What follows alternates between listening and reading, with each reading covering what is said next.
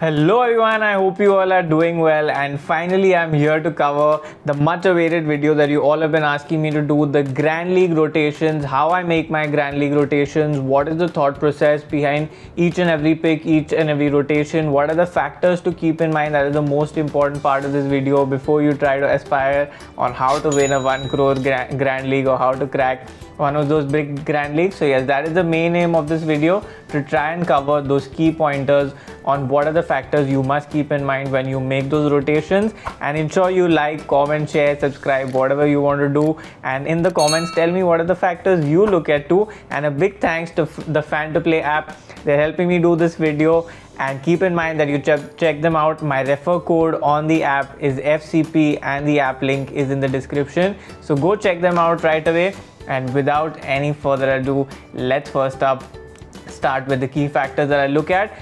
And the first factor is the pitch. Now there is nothing bigger than the pitch in cricket, because it's on that 22 yards that game is going to be played. So it's very important for you to understand what is the expected behavior of that track on that specific day historically. So the first thing that you should do when you start to study a game is look at the historical record of that specific pitch, of that specific venue. See the ground dimensions, understand whether the square is short, straight is short, or it's longer boundaries, and based on that make decisions in your team. Also try and look at the live pitch report that you get to see pre-toss or post-toss on television.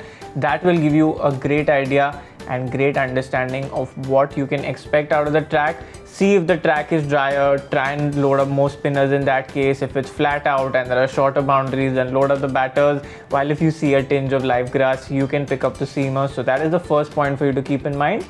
Second factor is the toss. Now obviously no game of cricket is complete without understanding how that toss also supports the pitch. So now if I know that there's a tinge of live grass on that pitch, and if the team that has won the toss is selected to bowl first, that should give you a further indicator that it might have some movement up front, and apart from that it might also be good for chasing. So that's how you must try and read into the conditions. Now also when you look at the toss, after the toss look at the playing 11s that are announced. Now if you saw that tinge of live grass on the pitch and you see that the team that is bowling first or both the teams have picked up extra seamers, that is an extra indication for you to understand that yes, there might be movement in that track. While on the other hand, if you see that the pitch is dry but you're not too sure is it the flattest sort of dry or is it the dry that will help spin, again the playing 11 might give you an indicator there, because when you see that playing 11 and you see maybe an extra spinner in that team, then that's a sign for you that the track might take some turns. So try and use the toss, the pitch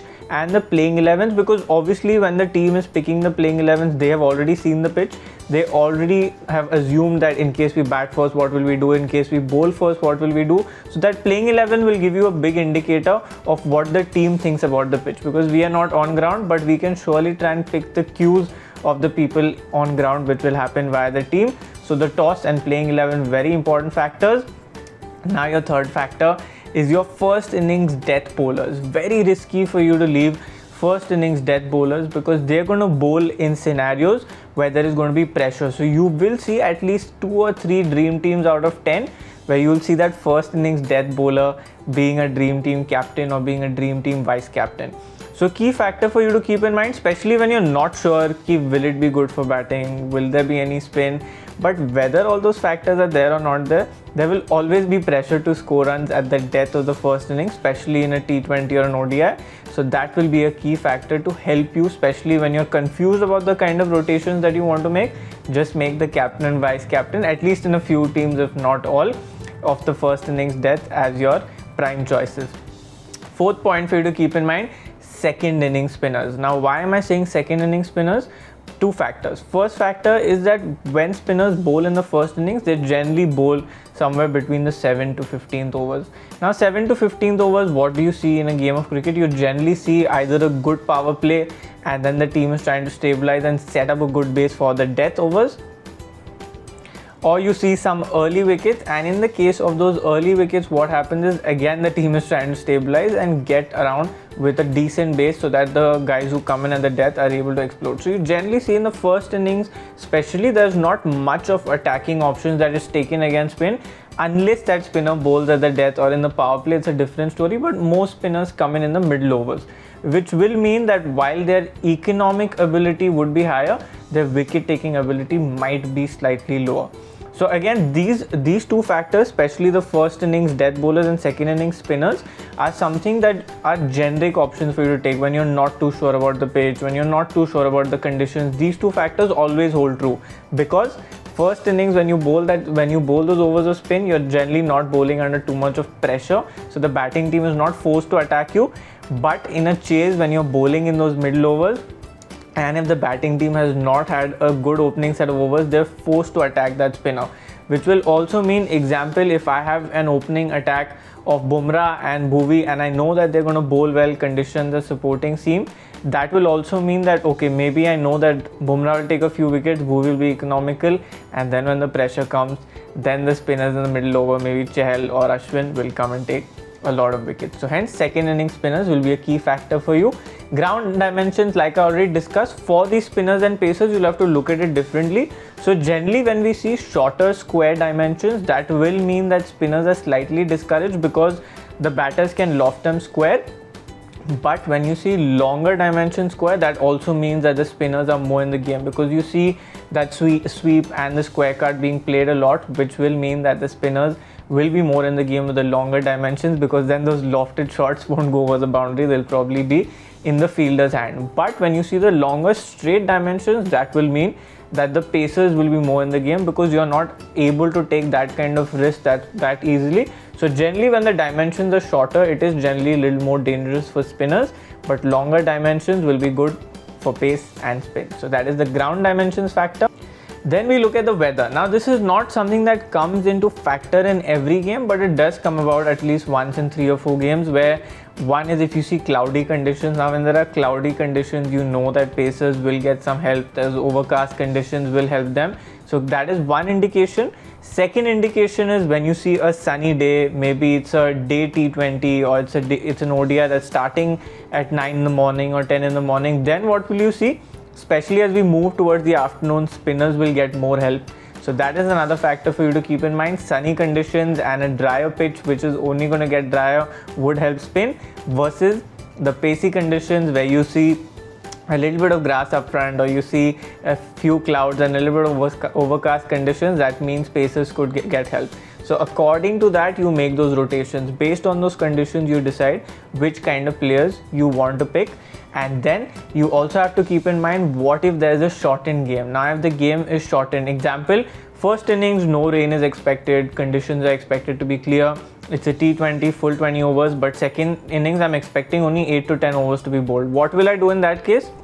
I'll load up first innings players, whether it's first innings batters, first innings bowlers, and then from the second innings I'll probably scale down bowlers, because I know maybe the bowler is going to bowl only 1 or 2 odd overs, or I know that the batter is going to face only 15-20 balls and has a pressure chase. So that is how you think about the game and how you think about balancing the players that you pick based on the weather, because we have always seen that the shortage will always happen in the second innings of the overs, because first innings, how many overs are bowled, but the cut will always come towards the second innings, or it will be cut equally across both innings. And then we look at a very big factor when you pick your fantasy teams, and a factor that dictates how people select their teams, is recent form. So recent form will play a big role always for you to decide. Now example, the games at Eden Garden, it's Mumbai versus Kolkata, and you cannot leave Rohit Sharma based on his recent record. But can you leave him based on those ground conditions? Not at all. So you have to add up those specific things. Now maybe Rohit Sharma in his last 5 innings has not crossed 30, but you all know how his ground record at Eden is. So how do you balance that out in your Grand League teams?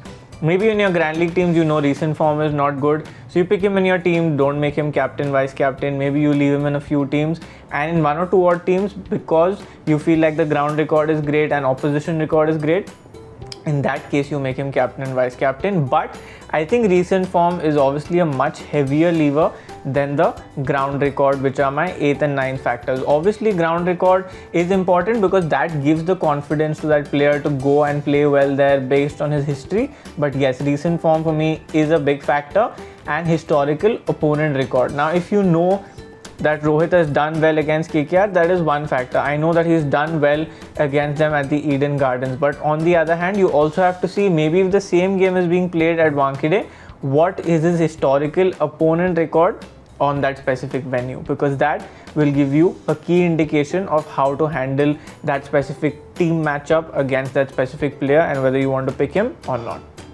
And the last factor, which many people look at first, but I think will be a key factor based on these other things that we discussed, is matchups. Now, I discussed with you how the pitch plays an important role, how the toss plays an important role. We'll take a popular IPL matchup, Virat Kohli versus Sandeep Sharma. Example, the pitch has some live grass, and Punjab, if when Sandeep was playing for Punjab at that point, is bowling first against the team of Bangalore. What will you see? In that case, you will see some movement up front, and then in that case, you can see that matchup being activated. But if Sandeep is playing for whichever respective team that he is, and Kohli is playing, and it's a flat batting track, in that case, will I drop Virat just because I've seen that Sandeep has dismissed him 5 times? No. So you have to look at the conditions and are they favoring that specific matchup or not. If they're not, then don't take that punt, because then that becomes an unnecessary risk for you to take. So matchups are important, but you also have to marry those matchups with the conditions that are on offer, with the team that is on offer. Do I feel like Virat can just play out 1 over of Sandeep and then attack the rest of the bowlers? That also depends on the quality of the rest of the attack. If I know that the other 3 bowlers are also excellent, then it's worth the risk. But if I know that the other guys are not matching up, then he's going to just probably play him out and attack the rest of the bowlers. So that's how you look at the matchups, and that's how you visualize it. So that is my 2 bits on how I rotate my GL teams, what are the factors that I think of, and what I specifically do. So ensure that you also try some of these things out. Tell me in the comments what are the things that you try out while rotating your GL teams. I'd love to hear from you and get your opinion on the same. Ensure you download the Fan to Play app right now. Link is in the description. Thank you so much for everyone who tuned in. Have a great day. This game may be habit forming or financially risky. Play responsibly.